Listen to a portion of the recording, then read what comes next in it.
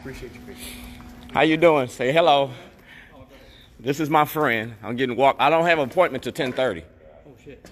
I'm going to be here for a while. All right. I'm going to be here for a while. I'm going to sit over there in the corner. I'm going to sit over there in the corner like a good little boy. Thank you.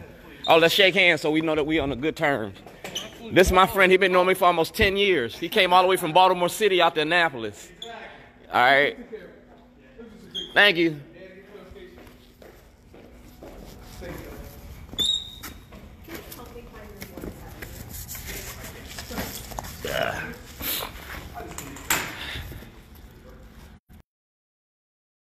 I have a meeting with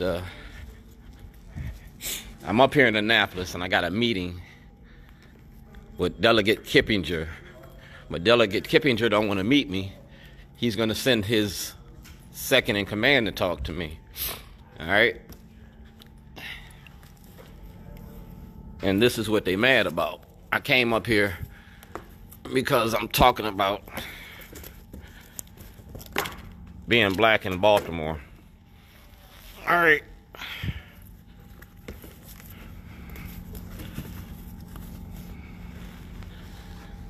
This is what they mad about. I already went over to Governor Hogan's office this morning. We're talking about community in crisis. President Trump asked for corruption. I'm going to give you the corruption in the Democratic Party. I'm going to give it to you in the Democratic Party. And I'm going to give it to you through film and activism. All right? This is the Shorty program. Self-help organization for the redevelopment and re-education of the young. Governor Hogan asked for a program for the community. This is a community program.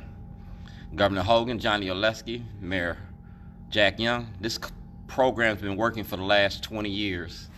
It's been working for 20 years. Shorty's Bootleg Barbecue. Everything that I'm telling you is in Rob Fix's office. All right? Because like I said, I was making a movie and a documentary. And that's the Supreme Court. All right? So I'm waiting to talk to Delegate Kippinger. And we're going to talk about crime and justice. And we're going to talk about Mayor Pugh. We're going to talk about people's rights. Because like I said, I was kidnapped by the state. My property was stolen. I am Dred Scott. Do blacks have rights in which white America respects?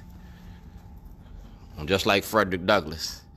I'm a modern-day abolitionist, a.k.a. activist. And I'm in Annapolis for what belongs to me. I want my property. $2.6 million in lost wages, $130 million in film, contracts.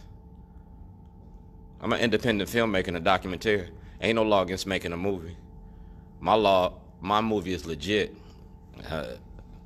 So Governor Hogan, Senator Antonio Hayes, I brought my paperwork with me, so when we had this presentation, if you don't want to film it, I'm going to film it outside.